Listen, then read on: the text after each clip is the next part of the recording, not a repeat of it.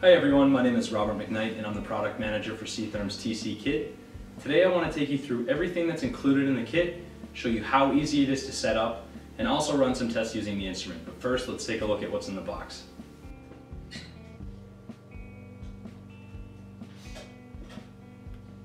First, we have what we call the flex sensor.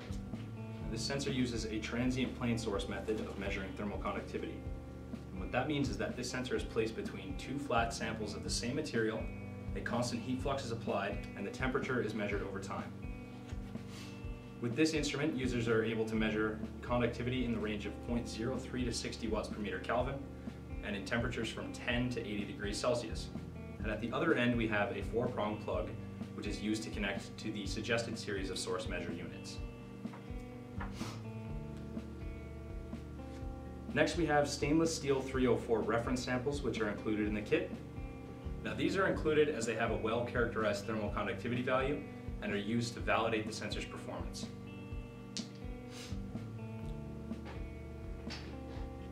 We also have a C-Therm branded USB key, and this USB key contains Techist branded software, a user manual for the TCkit, and a step-by-step guide to connect your source measure unit.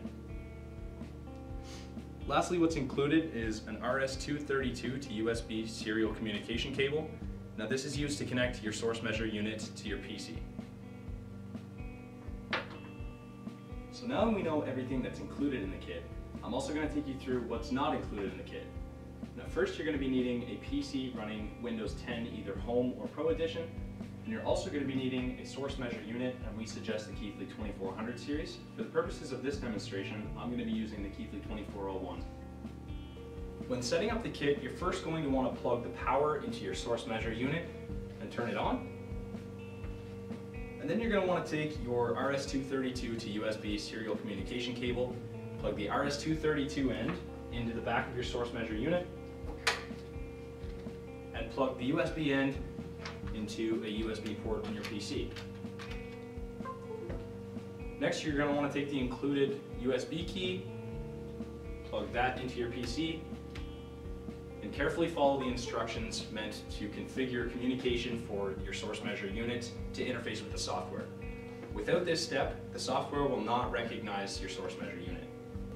Next, you're going to want to plug the sensor into your source measure unit using the 4-prong plug, ensuring that the TCkit is label side up.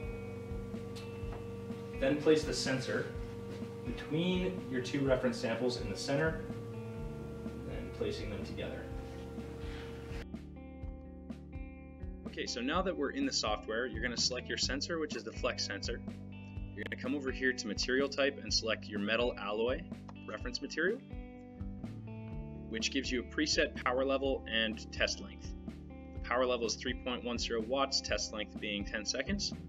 And then all you have to do is click Start Test. Now, as you see, you're getting a trending value, which is going to be approximately 14.6 watts per meter Kelvin, as the stainless steel reference material has that value well characterized. Now you can see here the results are reading 14.3, which is well within the spec of 5% of the known value, or 5% of the accuracy from 14.6. Alright, thanks for joining me today. If you want, you can check us out online at www.ctherm.com. Send us an email at info@ctherm.com, or check out the TCkit product homepage at www.thermalconductivitykit.com. Thanks and have a great day.